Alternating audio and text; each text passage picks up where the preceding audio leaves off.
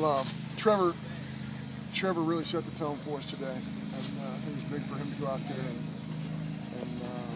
navigate the first 5 or 6 innings for us. I think that was critical. And of course, we finally got some balls to fall for us and created a little bit of offense. Although, I tell you, it was remarkable. They played. These guys really played good defense because I thought the ball in the middle of the game, the double play ball, that ball was absolutely smoked. And then the ball CT hit. I can't believe either first baseman made that play. Those 2 plays right there probably might account for about 3 or 4 more runs. So that held it at 3-1 for a longer period of time. And they're a very good baseball team. I thought their starter did a great job. And but we finally got some things to work. We're still swinging and missing too much, but we got some folks to swing and miss tonight also. So we needed this. There's no question, because I think the kids were in the dugout looking at each other and saying, "Are we going to ever score?" In baseball, those things can play behind you.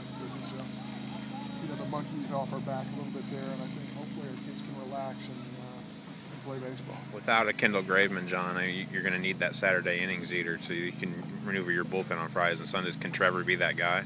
Yeah, I think he can, because I think his breaking ball's better than it was a year ago. His changeup's better, so he can neutralize left-handed hitters better. They started 7 left-handed hitters today. 6 or 7? 7 left-handed hitters. So he did a nice job.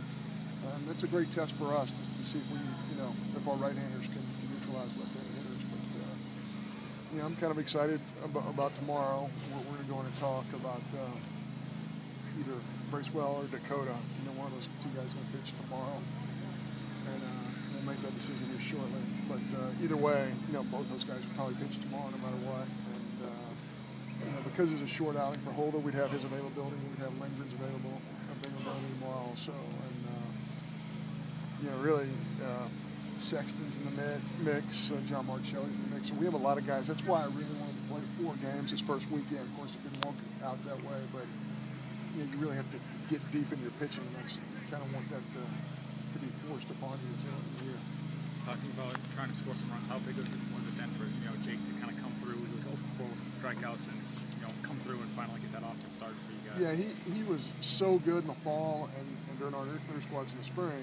We just knew he was going to get it. There was a space of time in the inter squads where I think he got 6 straight hits. And at one point went, it was like 10 for 16 or something like that. So we knew he was going to get hits. But when you put the uniform on and you play in front of people, it's just different. I think it's more different in baseball because,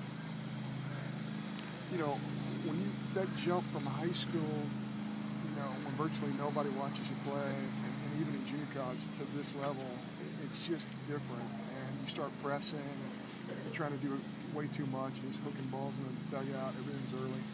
And he just did a nice job of letting the ball travel and putting the barrel where he wanted it to be. I think when you get that first hit, you just feel like the monkey's off your back.